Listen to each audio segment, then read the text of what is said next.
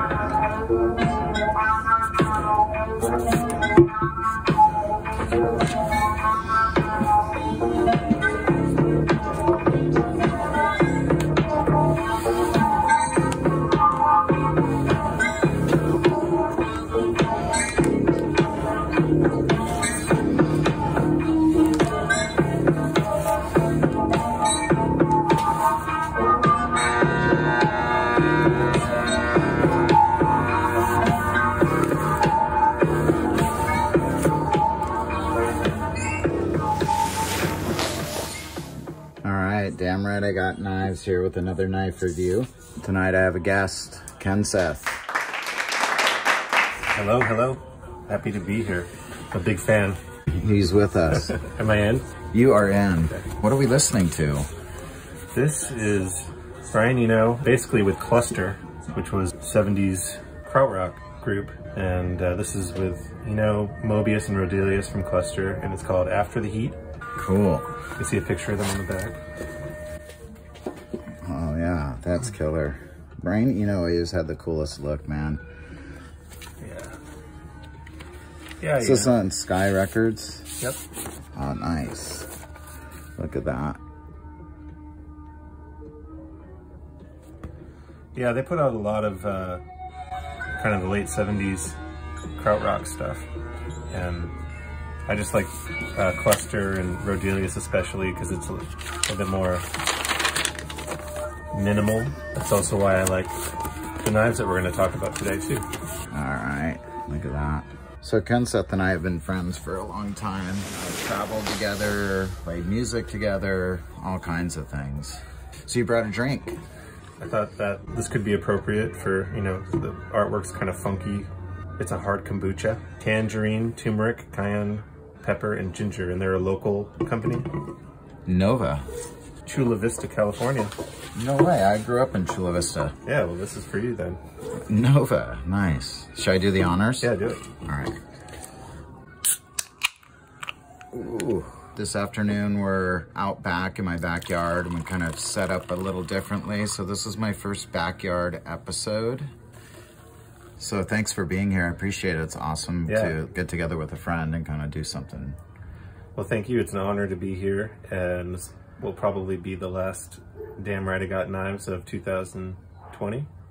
Of 2020 it will be. Here's the 2020. Yeah, here's 2020, the end of 2020. dude. Happy New Year, my friend. Yeah. That's good. Yeah. That's really good. Oh wait, yeah, what's it? I taste the cayenne. Yeah. We're on a cleanse right now. Yeah, I probably could use that. That's good.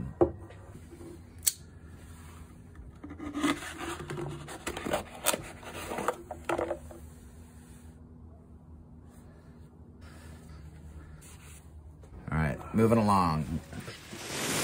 I recently introduced selling knives in my shop. It's been a little over a month now, I think. It's been going great. I had a lot of fun, built a case for displaying knives. But my first customer ever was sitting across from me. Kenseth bought a knife from me, and when he bought it, I said, we got to do an episode with you. Yeah. It's been super fun getting into knives and seeing which of my friends are interested in them and who it sparks an interest to, because it's this little deep thing, I think, rooted in some people that when you see a knife, you're like, ooh. And some people have that interest and some people don't care at all. Well, it's intriguing. I think that's what got me into it, was watching your videos. I've always liked knives. My wife mentioned that the other day. She's like, oh, this makes sense because you've always had a knife, and I've always wondered why you wanted to buy another knife when you got, and I'm like, yeah, I guess that's right. I've always been interested in knives, and I've always bought more than I probably need. Yeah. I went to go visit your shop and your case there. That was beautiful, by the way. And I was asking you what would be good for a beginner, as far as I don't want to dive straight into the $400 Benchmade or something. And I was intrigued by what you were showing. but I wanted something that I could use, that I wouldn't be afraid to use. All right, you guided me to this one, the Civivi, which I'm really happy with, and it's not a break the bank type of situation. Beautiful knife. Yeah, it is. I like how it has a little bit of the elegance, yet it's still pretty minimal. It's all one color, and it's not too heavy.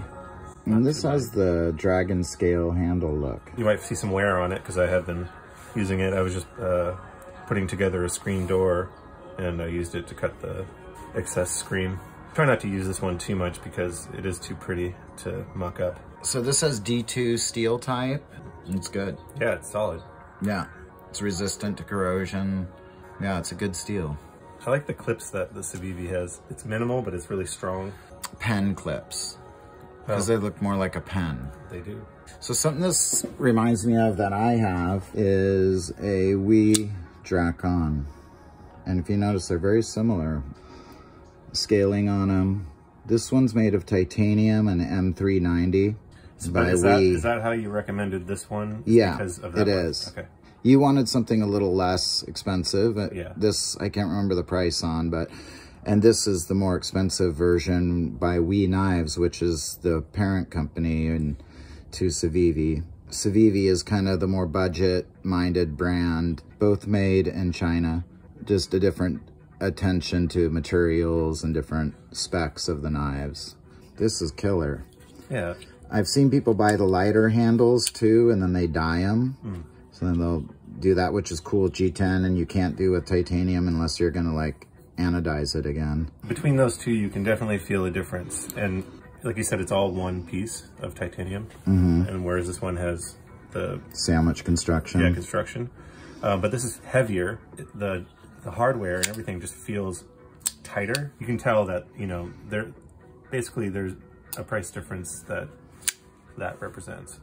Integral with the frame lock. And then this one here is a liner lock. And this one has it built into the handle. Mine does have a pen clip style as well. So that's cool, you've been liking it. I don't get into the fantasy thing a lot with the knives, you know, or like very sci-fi or whatever. I kind of keep it more... The dragon scales you're referring to? Yeah, this is the most like fantasy knife I have right here. I don't do hard work with this knife, no way. Yeah, no, I don't want to do hard work with it. I just wanted to use it. More than fantasy, I was thinking the design of this, it kind of reminded me of like a bird or something. Oh yeah, it yeah, has the yeah. eye, it has the beak, feathers. Yeah, I see that. Cool knife.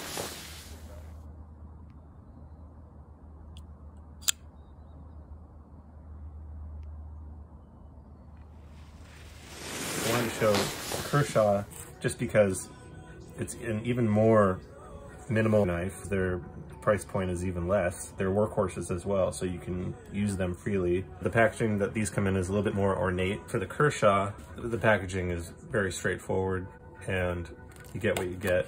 It just has the little plastic that comes in and then the instructions. So the Kershaw comes with a lifetime warranty. That was on a ladder and then dropped it, so you can see that there's some dents there. Oh, so rather than try to sharpen that out, I'm just going to send it back to them and they can sharpen it, or they can replace it if it's beyond sharpening. So I'm just going to wrap it up, just going to put it in this box and send it to them. You pay for the postage and they'll send it back. So this one's brand new. I haven't used it yet. I love the Kershaws because they're so minimal, they're so simple, they're heavy duty. The price is really affordable, and they're just awesome, beautiful knives. Yeah, I've held these a few times. This is the assisted opening version, I can tell. Yeah. Because you pull down on it, there's a bit of a spring there to it. These are awesome little fast knives. Yeah, that one's called the Kershaw Leek, and I highly recommend it. Talks about the butt end and the thumb stud. 7 inches overall, 4 inches closed. It's not about the size though. 3 ounces, made in the USA. And it has a frame lock on this one. It also has a safety lock on it. Oh, it does? Yeah, so when it's in your pocket, you can be sure that it won't open. Oh, no way. Okay. Yeah. Oops. Let's try this again. There we go. That's the way. Here's my Kershaw. The Launch 4. Snappy little guy. Take a look at those for a second. I like that one a lot. I like this little guy. That's gonna be my next.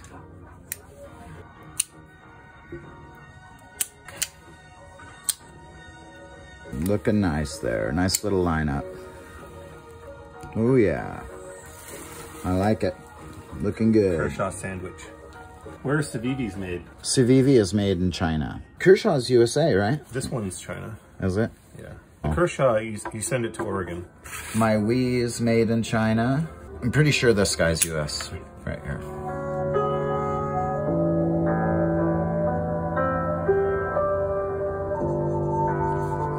All right, let's cut some paper. Okay.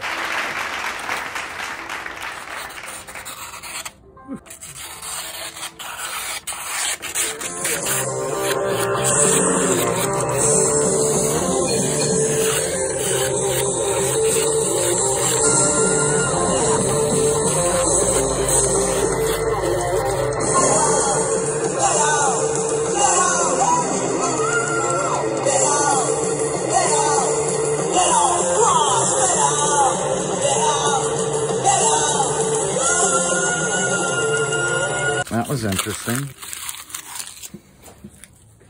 So we'll go sharpest, like that. Sharper, then that, then that. But you know, if any of them were sharpened, they'd be sharper than the other. It's not really fair. This one is definitely sharpest. This is, you can tell again that this steel is the highest quality. Yeah, M390. Yeah, doesn't get better. Premium, super steel. Some good looking knives. Yeah, that's right. This one is significantly heavier here. Yes. You know, these are the lighter handles, heavier. You can definitely feel the difference. I don't know, I guess it just feels like it's better quality. I don't know why. Check this. The centering is really good. I noticed earlier on this. Totally.